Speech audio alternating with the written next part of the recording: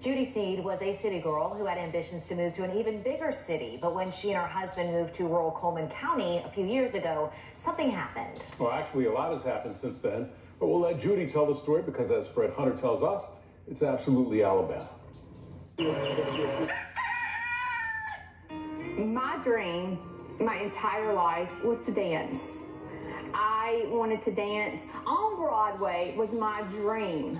Never was it to live in the country.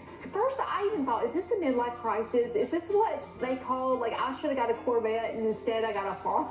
This is the story of Judy. Judy never set out to have a farm, but she does. We moved here 3 years ago, and there was a chicken coop here, and my husband and I are total opposites. And of course, he looks at me and said, let's get chickens. And I'm like, for what? And he said, fresh farm eggs. I'm like, my eggs come from Publix. I took him up on it, and I got chickens. I fell in love. From that point, it just kept going. And then it was like, one day I walked out here and I was like, what have I done? There's animals everywhere.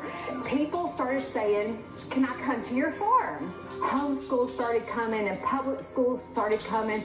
And I was getting blessed left and right. Deetra Deal wrote my book on Steve's Farmhouse because I felt like I had a story to tell.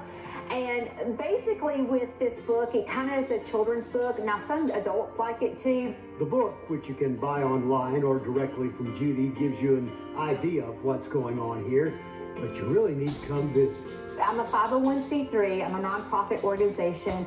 Any donations that are made to my farm are tax deductible, and every dime that I get goes back into my farm. And I really want to grow and educate more, and I need people's help to do this.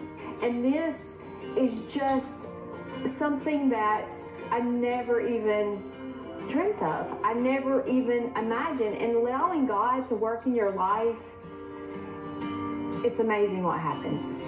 Judy says she set out to be a dancer and dance on Broadway.